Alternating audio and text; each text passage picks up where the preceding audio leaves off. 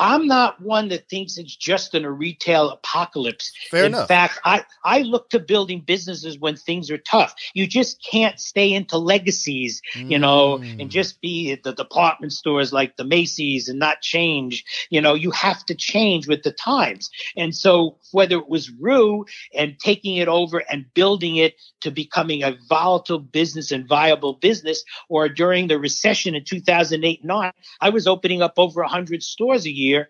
It has a lot to do with not being afraid to take a stand, but not just what you want to do. It's really realizing what the customer wants. Gotcha. And really thinking about them. And people don't always do that, Dominic. Right. So to me, it was really, you're absolutely right. There's a look.